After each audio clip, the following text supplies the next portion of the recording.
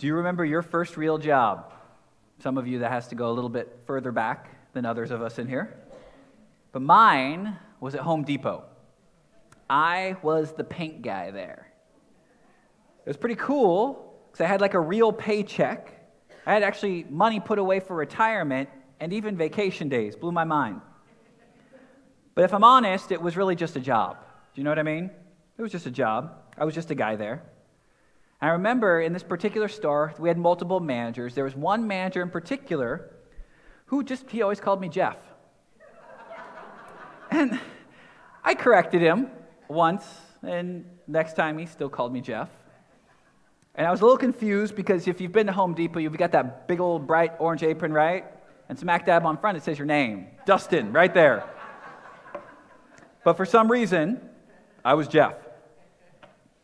So needless to say, it was a great job for me at that time, but I'm going to be honest, I'm really glad I'm no longer there. It just wasn't a fit for me. Personally, I like this pastoring thing a little bit better. Working one day a week's really nice, right?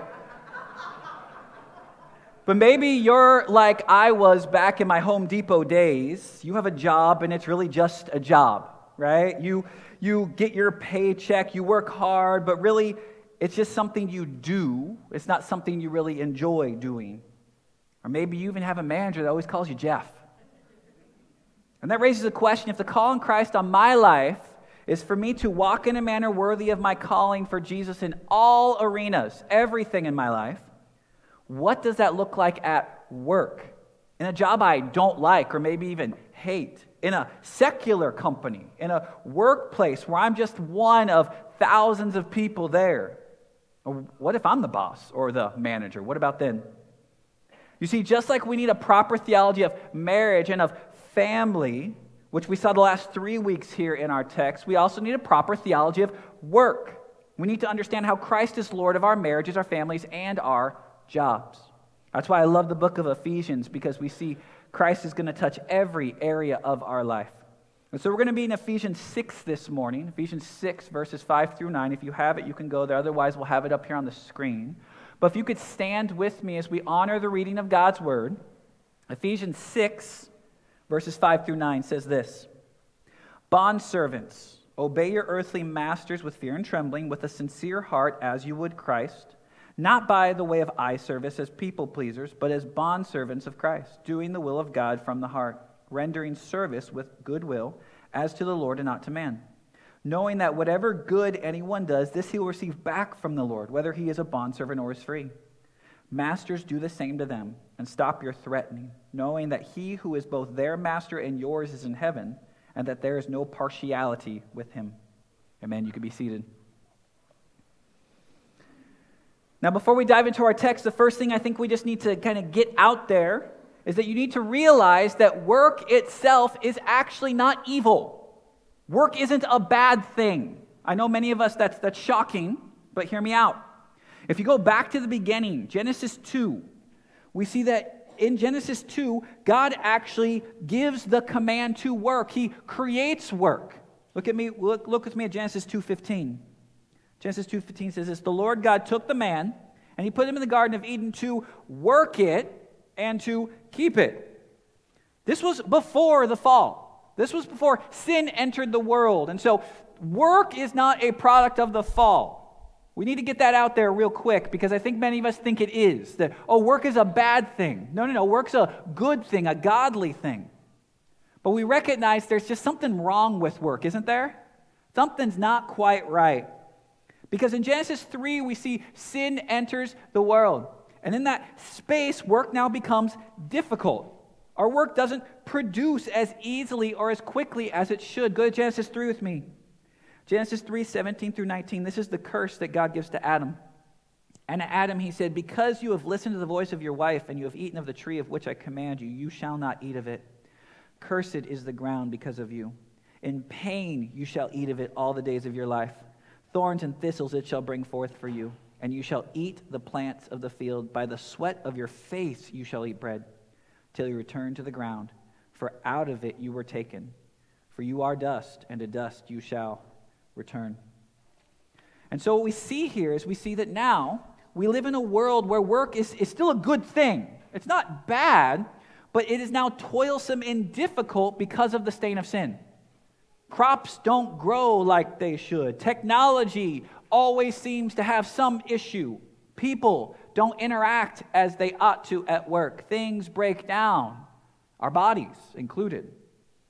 And because of this work, because of this is where we're at, people now see work as something to overcome, something to survive until we enter that utopian state known as retirement.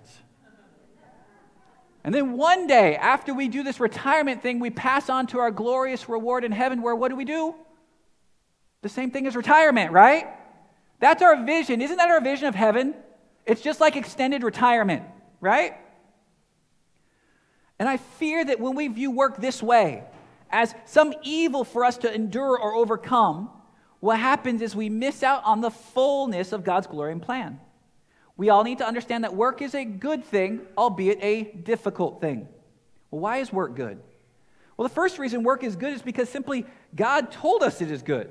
If you go back to, again, Genesis 1, 28, 31, it says this, "And God blessed them, and God said to them, 'Be fruitful and multiply, and fill the earth and subdue it, and have dominion over the fish of the sea, and over the birds of the heavens, over every living thing that moves on the earth.' And God said, 'Behold, I have given you every plant yielding seed that is on the face of all the earth, and every tree with seed in its fruit. You shall have them for food. And to every beast of the earth, and to every bird of the heavens, and to everything that creeps on the earth, everything that has the breath of life, I have given every green plant for food.' And it was so. And God saw everything that he had made, and behold, it was very good. And there was evening, and there was morning the sixth day." You see, this verse right here that we just read, that's called the cultural mandate. Basically what it is, it's God's first command to mankind. The first thing God tells them, this is what you're supposed to do. And the first thing God tells us to do is what? Go and work. Go and do things for the cultivation and flourishing of our society in his name. That we're called to work for societal order. That we're called to use natural resources properly for our flourishing. And notice, after God gives us the cultural mandate, what does he say? That this right here, this is very good. Not even just good, guys. This is very good. Work was created by God, and it is good because he has given it to us for our good and for his glory. But work isn't just good because God gives us work and tells us to work. Work is also good because God himself works. Go with me to John 5. Go over to John 5:17. Get it here in a second, sorry. John 5:17, our text says this. But Jesus answered them, "My Father is working until now, and I am working." God works. God's not just sitting up there just kind of hanging out, waiting for us to get up and have a big party. He's working. He's doing. So I get we can't work like God works, but because we are made in the image of God, we too in some small way are called to reflect his glory, and that we too are called to work like he works, right? We're called to do in some small way what he does in his big way. Our God works, and therefore it's not a bad thing to work. It's actually a godly thing when we engage in work. But the other reason why work is good is because the reality is we're going to have work to do for a long time, past retirement, in eternity. If you go back to Revelation, the last book in the Bible, Revelation 22:3 says this, "No longer will there be anything accursed, but the throne of God and the Lamb will be in it, and his servants will worship him." He has servants. That's us. That's you and me. Now, I know for some of you, this one may sting a little bit. But I'm just going to say, I don't think you're going to have time to sit around on a cloud playing a harp in heaven. I think we're going to have stuff to do. See, God has work for us. We are his servants. We are going to serve him. At the very least, it says we're going to be worshiping him. That's going to be an act of service that we do for him. But I do believe that our work in eternity may include other God-given tasks like we saw in the cultural mandate in Genesis 1. Things where we work for proper social order, where we harness the natural world for production. But the difference is in eternity, this time there's no more sin, no more curse.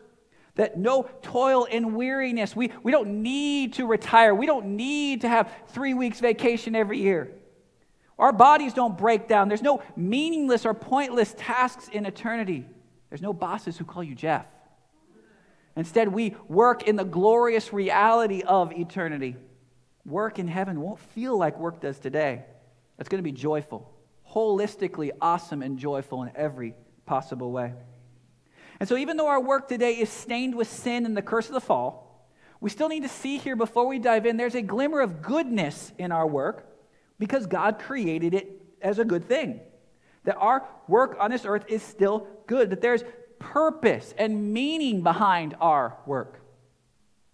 Work is a good, necessary part of what it means to live in the image of God. If we are called to live in the image of God, we are called to, therefore, work. But if that's the case, we need direction, though, on how to actively live this out, lest we just drift back into treating work like a chore, right? So we need that proper theology of work. We need to understand work rightly, but now we need tips, advice. How do we live that? But before we get into that, there's one other thing we have to look at in our text, because there's an elephant in this room. You might not see it. Maybe you have seen it already. But in our text, there's a fairly large elephant, and we got to deal with him. Look with me at verse 5. Ephesians 6, verse 5. Bondservants, obey your earthly masters with fear and trembling, with a sincere heart as you would Christ. The elephant in the room is that term bondservants. We can't get away from it. It's the Greek word doulos, and it actually typically stands for slave. Okay, so they translate bondservant here, but it's slave is what it is. It means slave. Okay? And so that begs the question then, as we're gathered here this morning, well, does the Bible condone slavery? Because we're talking about it, right? The fact that Paul addresses slaves and masters here in our text, let's be honest, that's a little bit troubling, is it not? It's like, what's going on here? Paul, why didn't you just say, hey, no more slavery? Hey, get rid of this institution, end slavery. This is evil, this is wrong, stop it. But he doesn't do that. He just addresses the slaves and the masters. And as much as we could just gloss over this text and just move to employees and employers, the natural application today, see, I don't think we can do that because non-Christians won't do that. Do you know what I mean? Like maybe you've heard this objection that, well, you Christians, you condone slavery. Your Bible has slavery in it. So I don't want anything to do with that because slavery is wicked, so you guys are obviously off your rocker. Now, I don't have time to do too deep to dive into this topic because, let's be honest, that's not the main thrust or focus of this text. However, I do want to share two brief reasons why the Bible and Christianity in no way, shape, or form condones or supports slavery. So if you are confronted with this objection, you know how to address it. First, you need to understand that the biblical worldview throughout all of Scripture is clearly antithetical to slavery. If you actually read your Bible, you can no way say that Christians support slavery. I mean, think about it. In Mark 12:31, Jesus commands us to love our neighbor. In Matthew 5:44, Jesus commands us to love our enemy.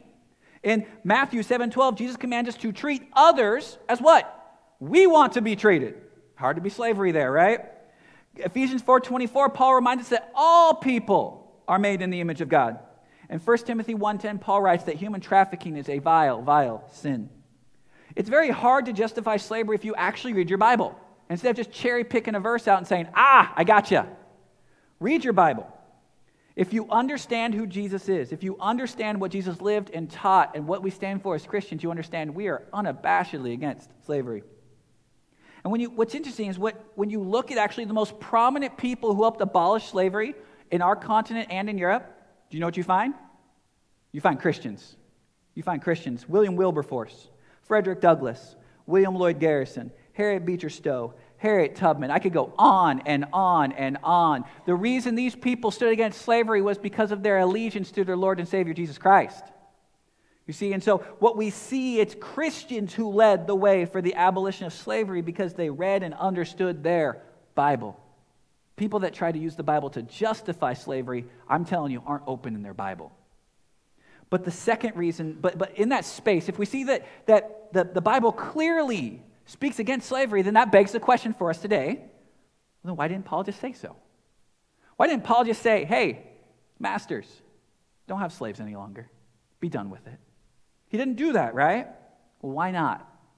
Well, this is where we have to understand that for Paul to write, hey, let's abolish slavery, that wouldn't have gotten very far.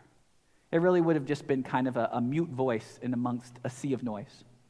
While we notice that modern slavery, the idea of going and capturing people and stealing them and based on racism, that's not what he's talking about here. This is more like a bondservant, more like an indentured servitude, but still a wicked practice. It's still not right. But you have to remember that Christianity, at this time that Paul is writing, did not have the social influence it does today or during the American slave trade. Christianity was simply a tiny band of individuals trying to figure out how to navigate their new Christian life in a very pagan society. I mean, think about this. For Christians to try and overthrow any social institution at this time, let alone one like slavery that accounted for, hear this, 1/3 of the population in the Roman Empire. So this wasn't just a little thing in the corner. This was a massive part of the ancient world. For the Christians to say, hey, let's just throw this out and stop it right now, they would have been sheer lunacy. It would have been crazy talk. So what Paul does here, if you're going to notice in our text, he doesn't say, hey, just get rid of slavery. What he does is so much better. He subverts it and starts its demise from the inside. Look with me at Ephesians 6:9. Masters, addressing the masters, the slave holders, do the same to them and stop your threatening, knowing that he who is both their master and yours is in heaven, and that there is no partiality with him.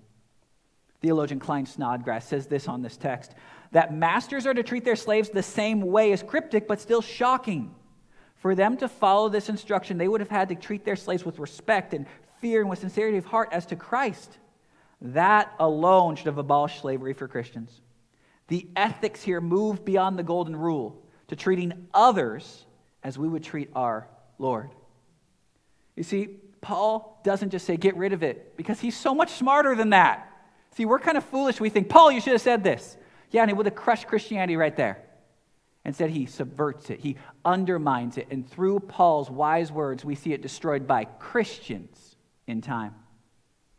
You see, my hope is this is a very brief discussion, but I want you to see that Christianity, we are unashamedly anti-slavery, anti-racism in every way, shape, and form.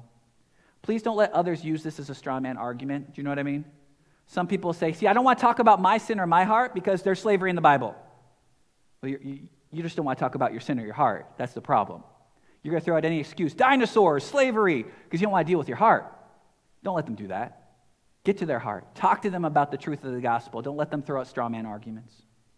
So, with that out of the way, let's now take the concepts that Paul teaches in our text and apply them to the closest application we can see today, that of the relationship between employee and employer. And so in our text, the first thing we see is Paul addresses the servants, or for our application, those working as employees. Look at verses 5-8 with me. Bondservants, obey your earthly masters with fear and trembling, with a sincere heart as you would Christ, not by the way of eye service as people pleasers, but as bondservants of Christ, doing the will of God from the heart, rendering service with goodwill as to the Lord and not to man, knowing that whatever good anyone does, this he will receive back from the Lord, whether he is a bondservant or is free. The only real command for the employees here is what? He only gives them really one thing to do. Obey. That's it. Obey. If you work for a company, listen to your boss. Obey your manager. Do what you're told to do at work. That's the only real command here. But then what Paul does over the preceding verses then is he basically unpacks that. He goes through what does this look like to obey, the kind of the principles and the grounds for it. And so let's unpack those things. First, he says, obey your earthly masters. Look at verse 5. Bondservants, obey your earthly masters. Isn't that a funny phrase? Your earthly masters? Why say it like that, right? The phrase earthly actually can mean fleshly. Your fleshly masters. It's a really strange way to talk. What Paul is saying here is he's saying, hey, your obedience to that boss or that manager, that person you work for, that's really obedience to another human. Another sinful, fallen, dying human. And so we obey at work not because our boss or our manager is superior to us. Not because they're always right or always good or because they are a higher value than we are. That's not why we obey. We obey at work because we understand what Christ has called us to do here. Why do we obey? Christ tells us to obey. We listen to our Lord and obey. But we understand, and we'll see here in a moment here, is we ultimately obey. Why? Because we're obeying our greater heavenly master. That's why. As we obey our greater heavenly master, therefore let's obey our lesser fleshly earthly boss. But then he tells us to obey with fear and trembling. Again, look at verse 5. Obey your earthly masters with fear and trembling. That phrase, fear and trembling, it doesn't mean terror. It means don't be scared of them. That's unhealthy, obviously. Instead, we have a proper understanding and respect for the manager that God has placed over us. So even if we disagree with their worldview or their business decisions, we still show them a proper respect. Why? Because of the position they have, and therefore the authority that they have in the workplace, because God has instituted that order. Christians, therefore, are respectful to their boss. Doesn't mean you always agree. Doesn't mean you always do what they tell you to do even. But you are, at the very least, you are respectful, and we should be. Next, we're told to obey with a sincere heart. Verse 5 again. Obey with fear and trembling, with a sincere heart. That word sincere, it's translated elsewhere in the New Testament as generously, without division, or with integrity.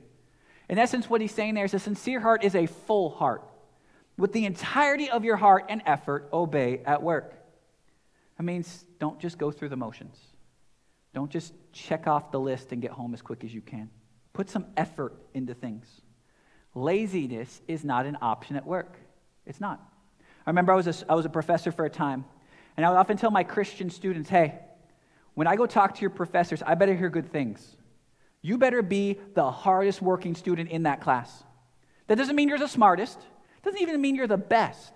But you better be the most honest, hardest working student in that class because you are a Christian. That's why.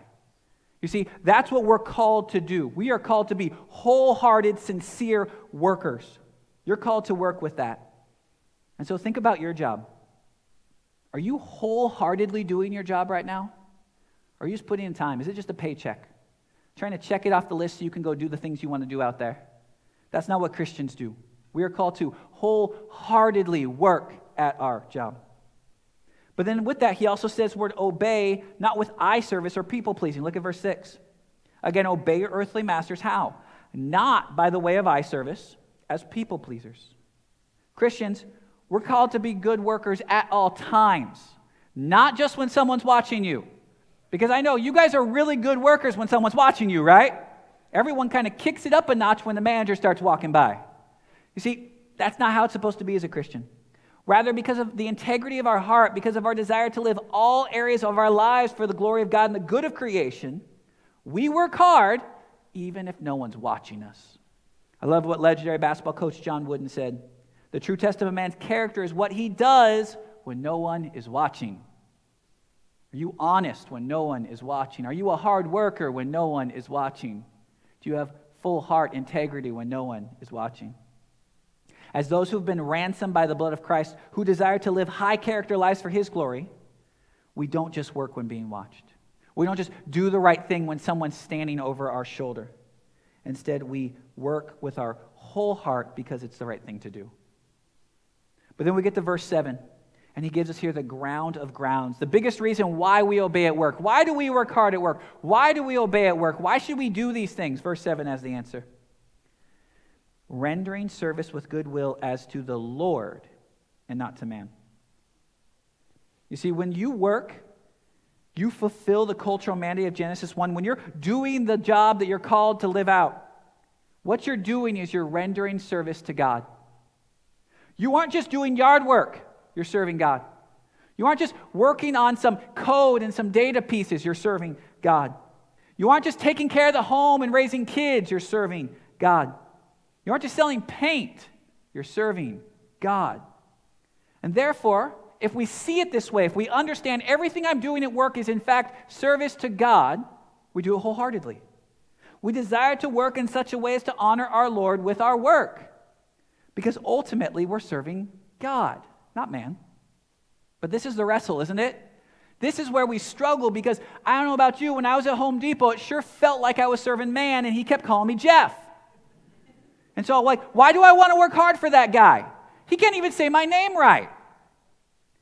What we have to understand is we so often feel like we're serving man. We're just doing that which is going to help some secular company meet some quarterly forecast, or just lining the pockets of that rich guy ahead of us, or just serving some entitled people. But in reality, all work you do is rendering service to God Almighty. You are serving Christ with your work. I love what Tony Meredith says. There really is no separation between secular work and sacred work. It is all work done under Christ. Do you hear that? See, some of you think, wow, look at Pastor. He's doing the sacred stuff, right? He's preaching the Bible, and he's studying and counseling, do all this stuff, so he must be the sacred worker. Where I've got this piddly job over here where I'm doing secular stuff. It doesn't really matter for eternity, right? Wrong. My job and your job is no different. It's sacred work when done for Christ's glory. Do you see your work that way? I mean, even the menial stuff, you know what I mean? Filing papers, just little stuff that you know, I hate doing this, but I got to do it because it's my job. Do you see that as a chance to serve your Maker? All work is sacred work when done for the glory of God. That's a lot about obedience there, right? That's a whole lot. Hey, you got to obey your masters, listen to them, do these things. But what if my company isn't so good? What if my company's asking me to do sinful things, things that are counter to the Word of God? Do I still obey there? You've told me to obey. Okay, I can do that, but it's going to cause some problems with what you've called me to do in other sermons here at church. So what am I supposed to do? Well, as we've said the last few weeks, and I'll remind you again, obedience is never for sin. It cannot be. As employees, we don't obey our earthly masters or employers when it compromises our obedience to who? Our greater master, our heavenly master. Your heavenly CEO is a higher position than your earthly CEO. And so work done that is not in line with God's word is always work done improperly.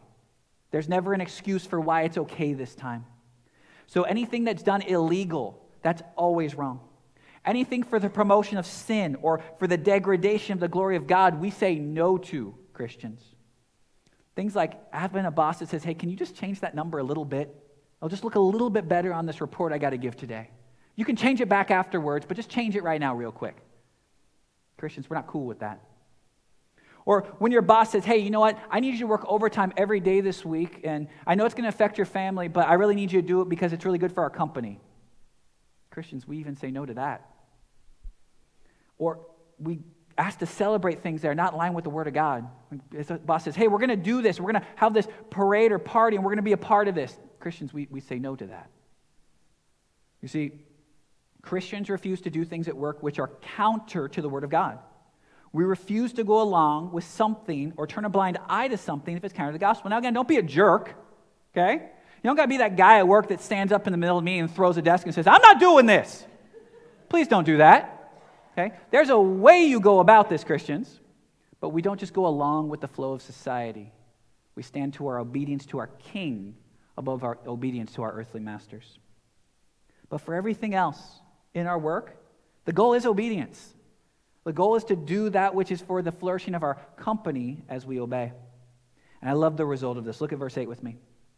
He says, knowing that whatever good anyone does, this he will receive back from the Lord, whether he is a bondservant or free. I love that. That's such an encouraging verse. If you're struggling at work right now, memorize verse 8. Because what it says is, hey, all the work you're doing, guess what? God sees it. God sees your work. He sees the effort you put in when no one notices. He takes notice of your integrity and your hard work and your honesty, even when your boss doesn't care or notice. He sees it. He sees what you're doing when you're doing the right thing. Isn't that cool? Isn't that an encouragement? That my work matters to my King. Even the most seemingly mundane of tasks can be done in such a way as to exalt my Maker and King and bring joy to Him. It doesn't matter if it's big or little, secular or sacred. All things done in this way delights our King. So as you look ahead to Monday, you think, man, I got this little task and this annoying thing I got to deal with, this redundant thing, or you're a stay-at-home mom and I got kids that are just going to go crazy again this morning. Guess what? All of it is seen by your King, and all of it is for His glory. This reality should completely alter how we approach work, church. I mean, how can we treat each workday as something to muddle through when it presents us this awesome opportunity to praise and glorify King Jesus? And so employees, obey your boss. Listen to your manager. Come in and work hard. But in all of this, everything we do at work is about serving Jesus. He sees what you're doing. Just do it for His glory, honor, and praise. But maybe you're here today and you don't work for someone. Rather, you're the boss. You're the manager. You're the one in charge. Well, what are you supposed to do? Well, verse 9 is instructive here. Masters, do the same to them. And stop your threatening, knowing that He who is both their master and yours is in heaven, and that there's no partiality with Him. Bosses, managers, employers, whoever you are, how should you treat those working for you? What does it say? Treat them the same way. Do the same to them. Treat those working for you with respect. Treat them with a sincere heart full of integrity. I mean, just treat them as you want to be treated, right? Everything we've already said for employees can now be applied right back to the boss. I love how this idea echoes what Jesus said in Mark 10. Mark 10, 42 through 45, Jesus says it like this. And Jesus called to them and said to them, you know that those who are considered rulers of the Gentiles, they lord it over them, and their great ones exercise authority over them. But it shall not be so among you. But whoever would be great among you must be your servant. And whoever would be first among you must be slave of all. For even the Son of Man came not to be served, but to serve, and to give His life as a ransom for many. You see, if we believe this, managers, bosses, employers, it would change how we relate to people working for us, because the people working for us are no longer just a means to a profitable end. They're no longer just cogs in the machine of our company. They're no longer lazy bums that need a good kick in the pants. No, what they are is they are humans made in the image of God who need their Savior. That's got to change how we view our workplace. And if they're Christians, that means they're fellow heirs. You're no better than they are. They're fellow heirs with you. This concept, this idea would change how we manage. I mean, I don't read this in a lot of management books. You know what I mean? You guys might not know this. I went to a Christian undergrad school. I was a business management major. So I got to learn about Theory X and Theory Y management. Who knows Theory X, Theory Y? Couple people got it. You got to go back and remember your textbooks, right? Theory X says that humans are lazy beasts that you've got to kind of whip them into shape. They need extrinsic motivation. You got to get them going. Theory Y says, they're actually pretty good. They just need a little encouragement and they'll get going. But you see both of them, they're still just a means to an end. They're a means to an end at the workplace. They're a means to your profit, your exaltation, your management moving up the ladder. God's vision is so much different. They are people made in the image of God. They have value because they're made in the image of God. And we value them not because they are beneficial to our work, but because they are made in the image of God. Thus, we manage in such a way to help them see that. Now again, what does this look in practice? Again, verse 9 tells us that masters are called to stop their threatening, knowing that He who is both their master and yours is in heaven, and there's no partiality with Him. And so He doesn't really give a lot of other things for these employers here. The only thing He tells you to do is what? Stop threatening. That's interesting. Just to stop threatening, right? You can coach them, you can teach them, you can train them, and even sometimes you might need to fire them. It doesn't say don't do that, because sometimes firing someone's the best thing for them. But just need to pull it back a little bit. Don't be quite as worked up and amped up. Don't threaten them. Don't need to scream at them. Control yourself a bit here. But He says that ultimately the goal is to manage in such a way as for their betterment. Not just your advancement, ease, or profit. Why? Because ultimately what He says is your boss and their boss isn't that manager above you. Your boss and their boss is in heaven. You're accountable to Him for how you treat them. And with Him, there's no partiality. So you better treat them as someone on equal footing. Now I get it, bosses, managers, CEOs, if you're in this room and you're doing pretty well at work and you're pretty high up that corporate ladder, you enjoy a social standing that's a bit higher than others in this room, for sure.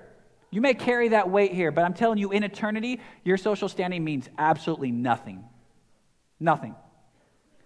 You and your employee are both in need of the saving grace of Christ. And so treat them either as a fellow heir or as someone who needs to see that through you. And so we do the same for them. We show them respect. We honor them in that way because we want to show them Jesus. I mean, I love what this text, even though it's very short, do you see how this mindset shift completely transforms how we approach work and those who work for us? We can't treat them how the society says treat them. You see, when we view work in this light, whether as employee or employer, we get the chance to live in a redeemed version of work. Yeah, there's still toil and hardship. I don't mean that you follow these verses and tomorrow's just going to be easy at work. There's still hard things going on. Projects don't turn out how we plan. People still don't respond as we'd like them to. Forecasts and projections simply don't pan out.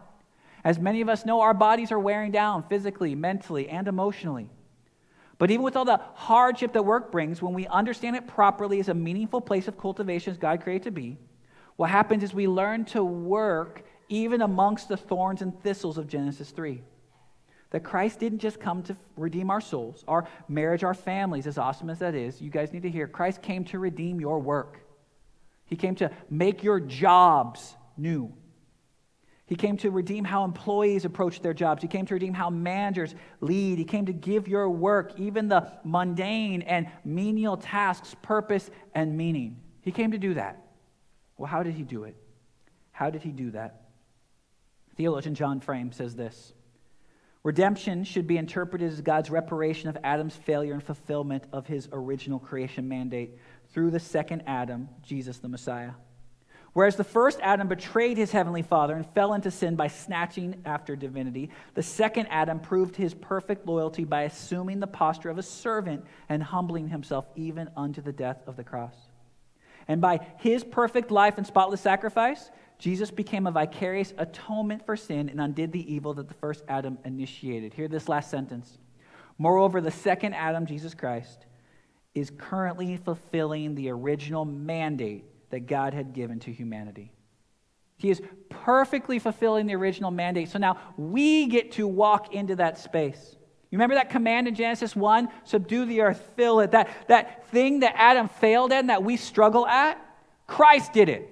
He perfectly fulfilled that. And now through his sacrificial death, he invites us into that. Into a better theology of work, into a redeemed vision for our job. But what's interesting is right before Jesus died, he didn't just go back to Genesis 1. It would have made a lot of sense for Jesus to go, hey, now go, subdue the earth, multiply, fill. That would have made a lot of sense. A redeemed Genesis 1. But that's not what he did.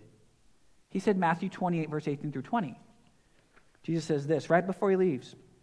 And Jesus came and said to them, all authority in heaven and earth has been given to me. Go, therefore, and make disciples of all nations. Baptize in the name of the Father and the Son and the Holy Spirit, teaching them to observe all that I have commanded you. Behold, I am with you always to the end of the age. So what are we supposed to do now? Like we're all supposed to quit our jobs and go be missionaries, right? We're all supposed to just stop working and y'all should be up here with me. We'll just be preaching in an empty room, all of us. Is that what we're called to do? No, I love what Professor Doug Ponder says. He says, the first commission makes the Great Commission meaningful. The Great Commission makes the first commission possible. What we see is these two things are first commandment we get in the Bible and the commandment Jesus leaves right before he leaves the earth. Those two things are now related. Because of Christ and his call to make disciples, our work now has meaning beyond just putting in that 9 to 5 until we retire. Now our work has purpose. We're called to cultivate, to work for the King. But then our text, Matthew 28, said go, right? That term actually means as you go, as you work, as you live, make disciples. And so now at our work, we go and tell others around us of the redemption of work. Hey, your work seems meaningless and toilsome, but there's more to it. You can serve your King this way. But Christ's Great Commission also now makes the cultural mandate possible. That we can actually work because Christ died, so our work has value, has meaning, has purpose. We're no longer just putting in our menial tasks until we die. We're serving our King because of what he did. Our work, while still toilsome and difficult, does indeed bear fruit. We can now experience kingdom fruit at our work. I mean, this is why I just look back at my Home Depot days. Now, I'll be honest, I have a little bit of remorse. Because I look back and I was a Christian then, but I didn't get this. I mean, I worked hard. I maintained my integrity as a Christian at work. But work was just something I did to allow me to do the things I really wanted to do, including ministry. It wasn't a chance for me to live out the cultural mandate. I didn't see mixing paint as serving my King. I didn't see the opportunity to make disciples amongst my coworkers as something I was supposed to do. I was supposed to do that out there when I was doing ministry. This was my work. I'm just supposed to mix paint. That's all I do. My hope is that you're going to learn from our text today that your calling at work is so much greater than how much you like your job, how much you like your workplace or your coworkers or manager. The incredible gifting opportunities that God has given you to cultivate, serve, and minister is specific to you. I can't come to your work and do what you're doing. Your coworkers aren't going to say, hey, yep, come and tell me about Jesus. But they might listen to you. You see, that's the difference. God has put you there, no one else, for a purpose. And so don't take it for granted. Don't treat your work like a burden or your boss like a demon or your workmates like they have the plague. Instead, see that Christ, by his blood, has redeemed your job. And now you get to work for his glory, honor, and praise. And so I pray each one of us will actually look forward to Monday this week. And not just this week, ongoing. Monday's not going to be that meme anymore, like, oh, it's Monday, right? Oh, it's Monday. I get to serve my Maker. I get to serve my King. I get to make disciples because that's what Jesus called me to do.